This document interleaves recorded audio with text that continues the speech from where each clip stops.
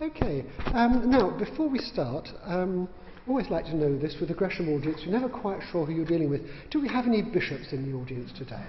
Now don't be shy, no bishops. Ministers of religion. Come on, I've been speaking to all downstairs. No, not too many. Any vergers, sacristans, church wardens? No. Is there anyone here from the Tablet or the Church Times? No, looks like we've got a clear run today then. Splendid. Now, no, I think the vote will be unanimous.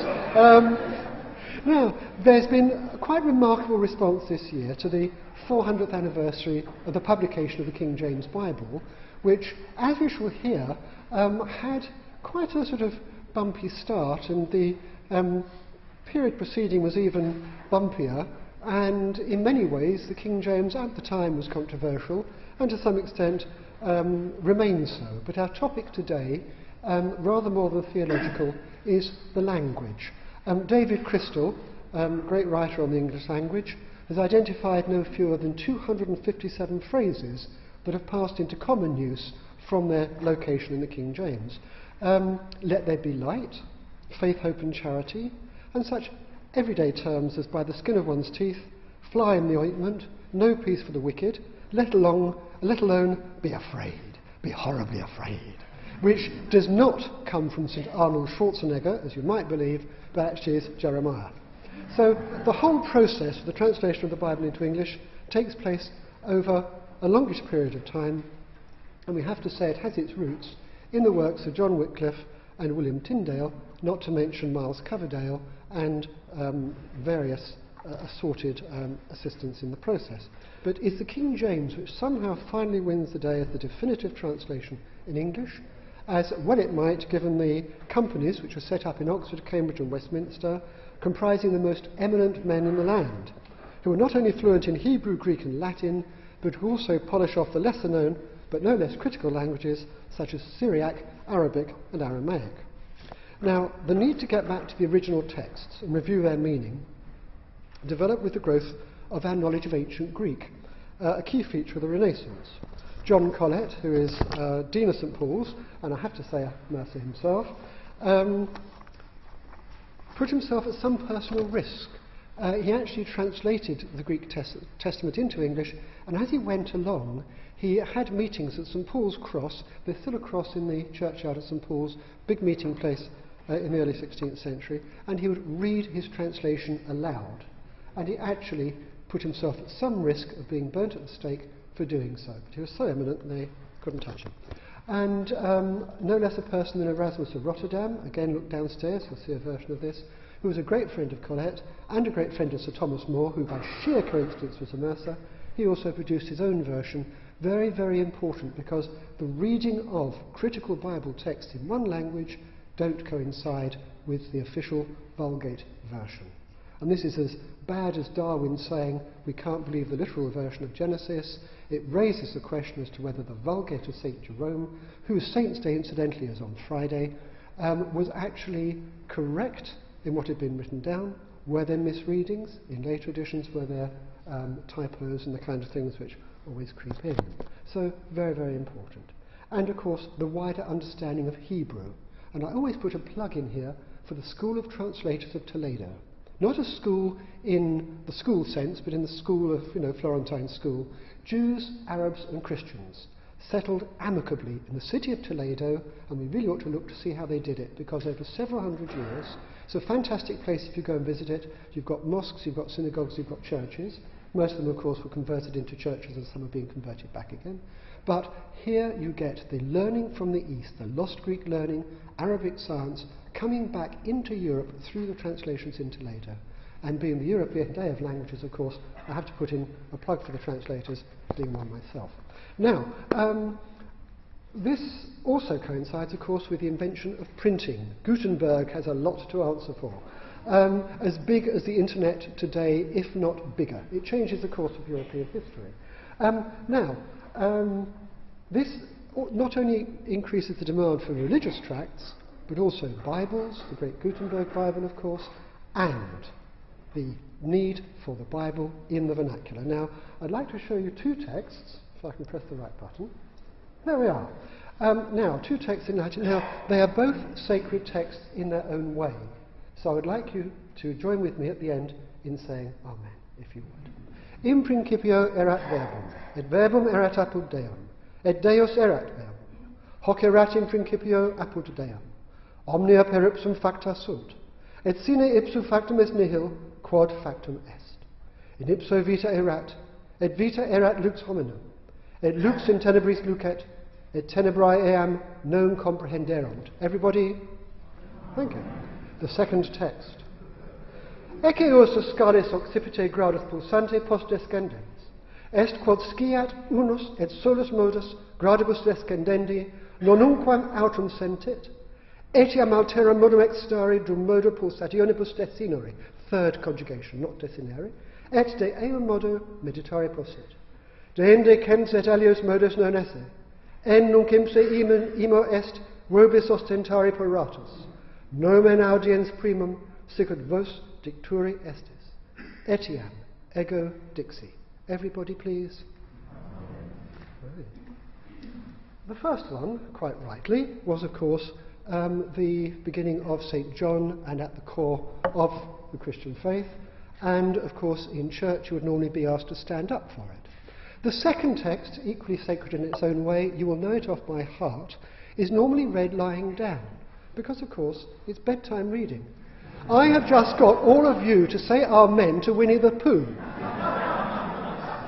I think the case for translating the Bible into English is proven. Now, let's get on to page 3, it's all good stuff here. Now, this was far from the case in the 16th century. Translating the Bible into English was no laughing matter. Wycliffe's bones were dug up and burnt 40 years after his death.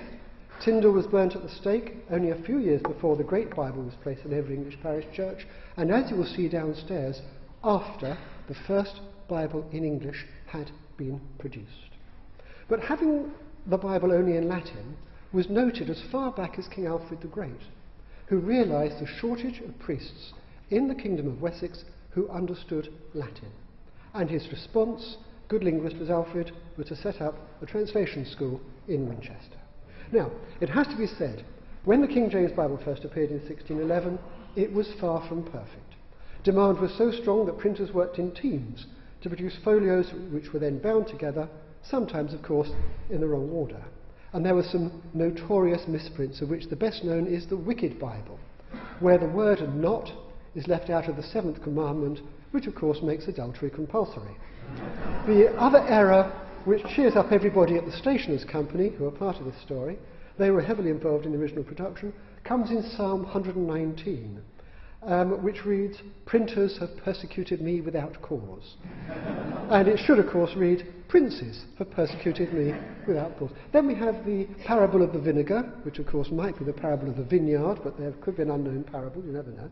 And the other problem is the use of language, which, however sacred, is also archaic. And this becomes a major issue.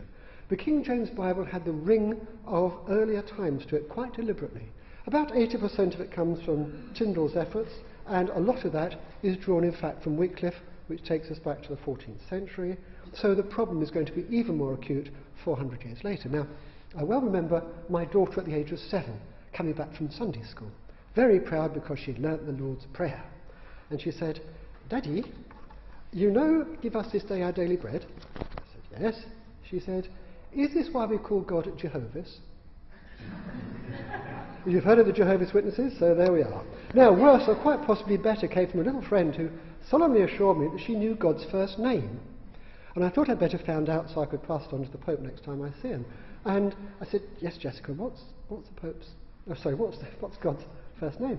She said, "It's Harold." "Harold?" "Yes, it's in the Lord's Prayer. Our Father which art in heaven, hallowed be thy name." Now, someone more versed in theology than me once said, "Out of the mouths of babes and infants." Quite possibly suffer little children, and those of us who've had them at home know quite what the good Lord was saying. Now, there is a problem, and this is something which we will be discussing today. The tone and the style of the King James is slightly archaic, but the translators say in the preface, "We desire that the Scripture may speak like itself, as in the language of Canaan, that it may be understood even of the very vulgar, which in turn echoes Tyndall's point about the boy who drives the plough. So it's perhaps for this reason, being a member of the Stationers' Company, I can't come to the Mercers and not give us very reasonable rates for dinners, folks. Now, the translators' companies actually met at Stationers' Hall, not this splendid venue which I'm showing you today, but Abergavenny Hall, which got burnt down in the Great Fire. They read it aloud to each other, not only to check for accuracy, but it was a Bible to be read aloud. And a lot of the verses, in fact, are perfect iambic pentameters, though I myself don't subscribe to the legend, which we will see enshrined downstairs, that Shakespeare himself contributed to Psalm 46. But the text overall has a resonance which gives it power to this day, in everywhere, I think, from school assembly to the local parish church. Now, I was put in mind of this a few years ago. I was going into hospital for a small operation, and the text at church that Sunday was "Take up thy bed and walk," John 5 verse 8 as it springs to mind. And I took this to be a good omen, you see. But I notice in the New Revised Standard Version of 1989 that it gives you, "Pick up your stretcher and go off home." Now, if anyone were to loom over me and say, "Take up thy bed and walk," believe me, I would. But if anyone were to say, "Go on, pick up your stretcher and go off home," I would probably say, "Oh, right, if you say so." In fact, it sounds better in a Yorkshire accent. It sounds like "Sam, son, pick up thy musket." So it just doesn't have the impact. Does it sound like the good Lord saying to the man who'd been paralysed for 38 years, "Get up, you can do it"? Pick up your stretcher and go off home. It sounds like the St John's Ambulance Brigade. So there we are, for whom I have great respect. So there are a lot of phrases which people know instinctively, and people, of course, are slow to accept change. We've seen this in recent years. The Anglican rendition of the Lord's Prayer, which I have to say I still don't know by heart, and the controversy arising from the new translation of the Roman Missal. If you go onto the tablet website and read their blog, there are all sorts of views about what are really, I think, quite minor changes to the text. But it is something which people tend to feel very strongly about. Now, the King James Bible, to some extent, spawns other enterprises, and this is why I think the language has been as strong as it has, because we come across it in so many different places. And I'd just like to touch on Pilgrim's Progress and Hymns Ancient and Modern. John Bunyan, there we are, Pilgrim's Progress, 1678. Some phrases come into the language, the Slough of Despond and the Celestial City, and, of course, biblical quotation, the Valley of the Shadow of Death, comes across very clearly, let alone that bit about hobgoblins and foul fiends in verse 4 of He Who Would True Valour See, which we always used to like at school. I had a great thing about hobgoblins. And the impact of favourite hymns drawn from the King James text should not be underestimated as a way of keeping particular lines in the popular mind. Psalm 23, "The Lord's my shepherd," springs to mind. But of the other books in the Bible, John actually wins by a short head over Luke in terms of the number of verses which contribute to the hymn writers. And St John has given us, "O come all ye faithful, guide me, O thy great Redeemer, the King of love my shepherd is, and Rock of ages." That's a pretty good spread, isn't it? And I often wonder how many of the memorable words and phrases which were identified by David Crystal have actually passed into the popular language via well-known hymns rather than the reading of the Bible itself.